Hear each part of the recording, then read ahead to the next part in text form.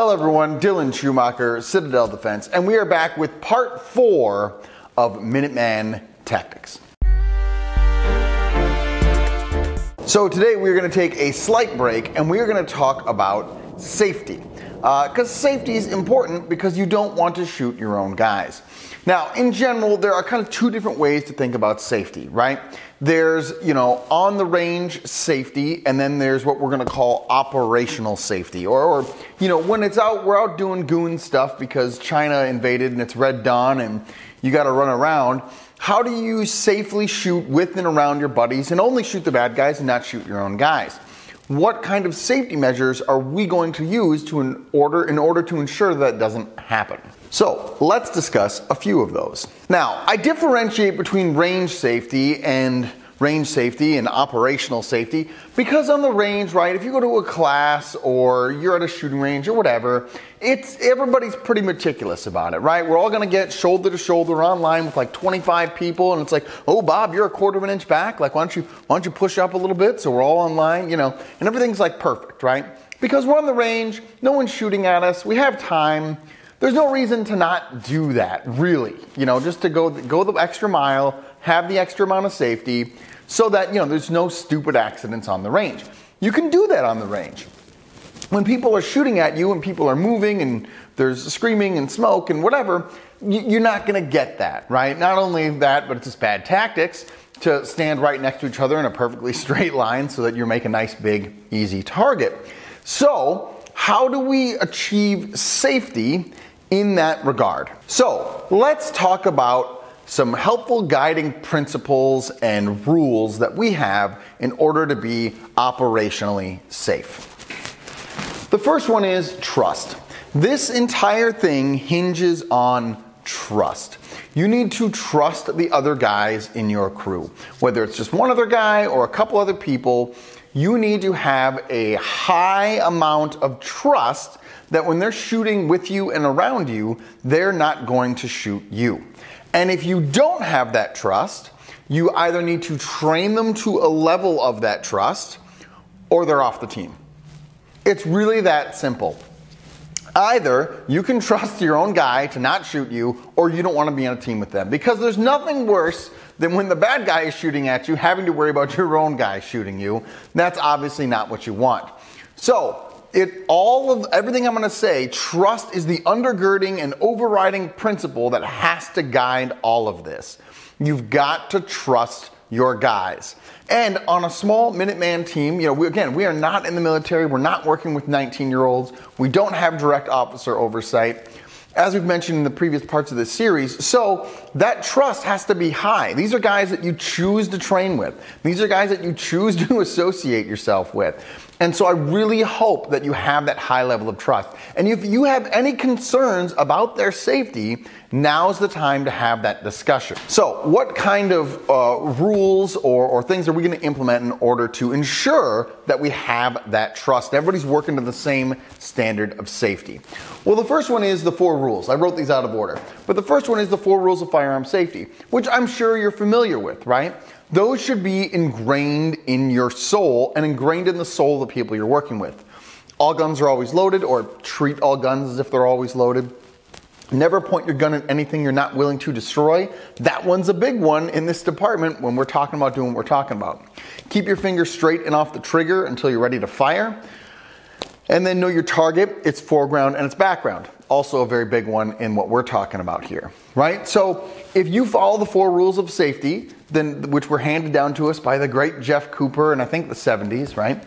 Then obviously you can avoid and mitigate 99.49% of accidents, and that's what we want. So at the very base level, if the guys in your crew or someone on your crew doesn't have a solid understanding of the 4 rules of safety, that's a big problem. You need to explain that to them, and they need to just do it, right? I've had friends of mine that have had to rehabilitate, and now I completely and utterly trust them, and that's a good thing. In the book, he talks about safety angles. And he talks about 3 different angles that he kind of uses as safety. The first one is the 45-degree safety angle in training when you're starting to get used to this, right? So again, if this is 90 degrees, right, and this is 45, like my rifle never gets within 45 degrees of anyone else, right? And that's a good starting point for a safety angle. After people have been experienced a little bit and kind of know what they're doing, he suggests using the 33-degree angle of safety, right? So if that's 45, maybe 33 is kind of right there. And then he talks about once you're super experienced and you have a high level of trust, again, it always goes back to that trust, you can cut that down to 15, right? 15 is pretty close. That's pretty close. And these are the safety angles that he uses and recommends. I'd like to add some other things to that. So I think this is a good, helpful guide for understanding general safety angles. I think one of the biggest principles for being operationally safe with you and your guys is earn the shot to get online. Earn the shot to get online. We'll talk about some good examples and we'll talk about some bad examples. Say you're traveling in a wedge formation and you're traveling this way, right? And you take contact from over here. Well, this guy can shoot, right? And this guy can shoot. Because let's say there's about 10, 15 yards of spacing. They're within our safety angles that we just talked about. That's totally fine. Those 2 guys can shoot. This guy cannot shoot. And this guy should not shoot, right? What should happen is this guy needs to work to get himself online, and this guy needs to work to get himself online. They have to earn the shot.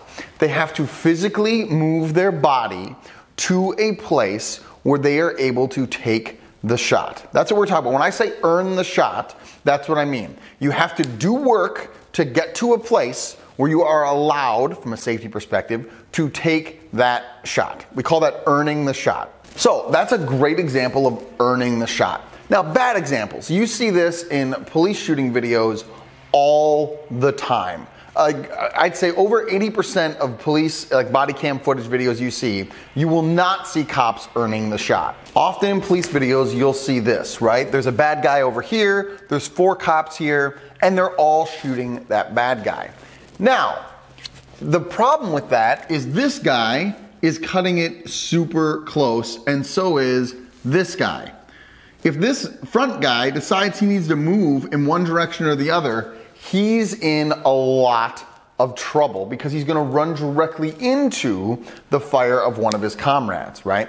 But you see this all the time. Cops are just in a semi-gaggle, they're just pulling out their guns and they're sending rounds down range, either because they're afraid or they're not thinking, or they haven't been trained, most likely, to earn the shot. And so they're thinking, oh, it's fine, I can do that, and they'll just shoot that way. You also see this in a lot of SWAT, which are supposed to be more trained videos, where guys will shoot from the back of the bus. Shooting from the back of the bus. Say you have a bad guy here, you have a shield guy here, right, and you have a little stack of guys.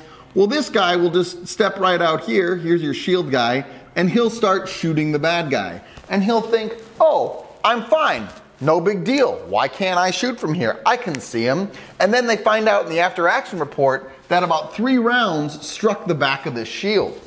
That happens, and it happens more often than you think. If all of these guys were to earn the shot, then they would need to get up here and get online.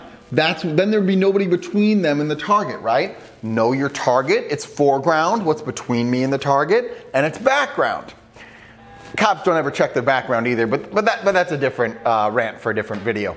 So I really think that this is a very large principle when it comes to safely shooting on teams, is earning that shot and getting online. You cannot have guys who are going to be lazy and just shoot because they can. They have to get used to the idea of physically moving to get to a place where they can then shoot.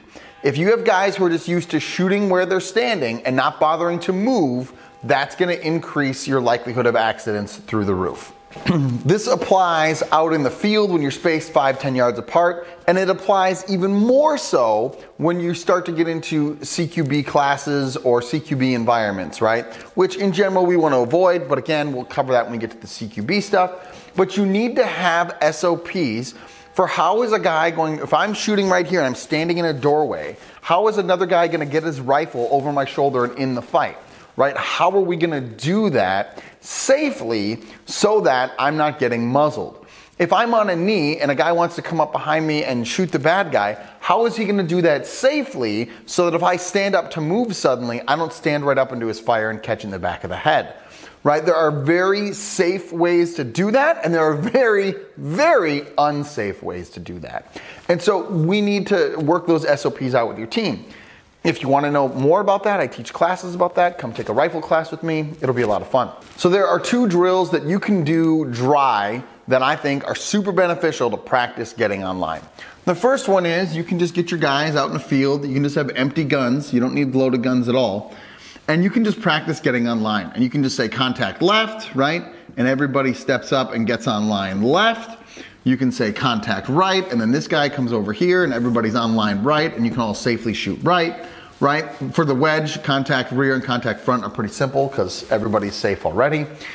You can put your guys in a diamond formation, right? And do the same thing, contact left, contact right, and this guy can come over, or this guy would actually come down here, or this guy can come down over here, depending on which side you're on, right? And you can just get your guys practicing moving. Just walk out in a field in formation and then start saying contact left, contact right, contact rear, whatever, and have everybody physically move to where they would have to be. Then when everyone gets set, stop, look around, examine, yep, this is right, no, this is wrong, and then just do that for about a half hour, and your team's gonna get a lot better at getting online and remembering to get online. And that's a dry drill you can run for 5-10 minutes every time you go out with your guys. The other one that you can do is for working more in that CQB-ish environment we talked about earlier, is just take a plot of ground and mark it off like 10 yards square, put a bunch of random targets and debris and whatever pieces of cover in here, have your guys stand in that 10 yards, kind of randomly scattered around, and then just say, hey, contact left. And everybody has to move to a piece of cover and not flag their guy or anybody else and get their rifle up, right? So you're still just doing the same thing, but this way you have to move around obstacles, you have to move around your buddies, you might have to share cover, you're gonna get used to working right next to someone safely, not flagging anybody. Again, you do that for 5, 10, 20 minutes every time you go out, and you're gonna get a lot better at navigating around obstacles, knowing where all your guys are, and then getting online, right? You have to have a high level of situational awareness to know where all your guys are. If I know where all my guys are, I know my safety angles, and I know I'm online, I'm cleared to send it. If I'm not sure where my guys are, then how do I know if I'm online or not, right? So this breeds having that situational awareness of where your other guys are, because let's be honest, you don't have enough guys on your side to accidentally waste them. Again, this comes back to trust. You've got to trust your guys that they're gonna earn that shot, they're gonna get online, they're not gonna be lazy bums. The last thing I'd like to mention here about safety, because I think it's important, is IFF, Identify Friend Foe. This is a good spot to think about having some kind of standardized uniform. Now, 2 caveats about that. One, if you're in a team of 4 guys that you've known everybody for 6 years, chances are you know what they look like regardless of what uniform they're wearing, right? They could be in multicam or woodland or greens or whatever, but you know, that's Bob. I've known Bob for 6 years. I know what his outline looks like. I've worked with him a bunch. No, I know what Bob looks like, okay? That's one point, and I think there's credence to that. I kind of generally fall in that bucket. The other perspective is, look, things are chaotic. We're not sure. You don't ever want to misidentify your guys. So it's helpful if you have some kind of IFF marker.